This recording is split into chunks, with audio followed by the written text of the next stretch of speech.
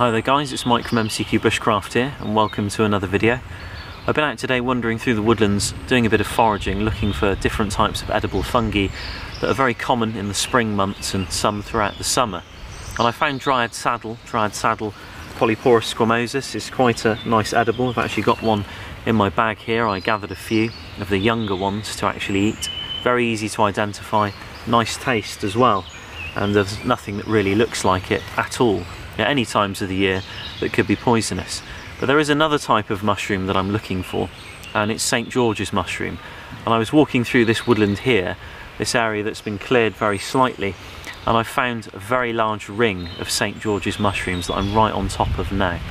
And I've got one just in my hand here, and it's quite a tasty mushroom in a respect, more texture than it is taste on its edibility, much like the mushrooms you find in the supermarkets, the agaricus, same kind of texture. It remains firm when cooked, and it can be added to various dishes and can really improve them quite nicely, especially if you like edible mushrooms.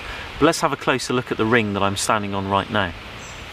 You'll understand what I mean momentarily about the ring that's forming around me. There's actually a very, very large ring all the way around me that I can almost follow and trace through the leaves. At the edge of the mycelium, the actual fruiting bodies, the fungi, the mushroom is forming. And if you look very, very closely in the leaves, you'll start to see the mushrooms forming a ring.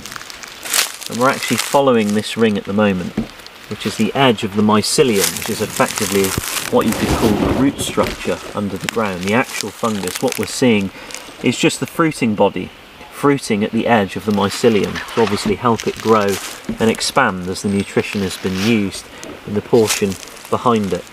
And in 10 years' time this ring will be even bigger, and we can keep following this round and round all the way back to where we started. And here we go. But if we look at the characteristics of this mushroom, we can see that it has white gills. And white gills is often something people avoid when foraging. It's something that you always read that you should avoid on a mushroom when you're foraging. And it's really that written rule that when people are going out looking for mushrooms and they find one with white gills, they leave them alone. Like the destroying angel and the death cap, for example. You can see in the names that they're not ones you want to eat.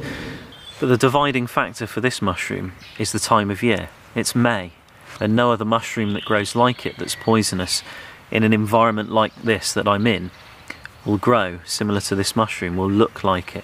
So the destroying angel, the death cap, the two I mentioned, they'll be in the autumn, in August and September. So it really is the time of year that divides this mushroom from the rest of them. And obviously its characteristics as well, which we can cover also. If we look at the mushroom more closely, you can see it has tightly packed gills, and they're free of the stipe. So as they come towards the stem, which is often called the stipe of the mushroom, you can see they then cut under, and they don't actually join to the stipe completely. It also has a slight roll rim at the edge of the cap, which is another good feature for picking out the mushroom. Getting familiar with the way mushrooms smell is a very good way of identifying them also. St. George's mushrooms have a very mealy smell, almost remind me of flour sometimes, that's slightly damp. Some say that it smells a little bit like cucumber. There is a little bit of that there, but it mainly is just a damp smell, a damp mealy smell. And it is quite a nice smell. But you can see how knowing a bit about mushrooms can really enhance your palate out in the field. Just having a bit of knowledge about them allows you to go out and forage things, and if you have certainty about you and you really know what you're looking for, it does expand what food you are able to eat. But I'm going to get these in the game bag and continue my search throughout the day. Maybe I shall find some more rings. Even though I've just gathered this much here, there are 4 or 5 times the amount of this surrounding me now, so I will leave those to do their job and just take a small selection for myself. Thanks for watching guys. I'll see you very soon in another video. Take care.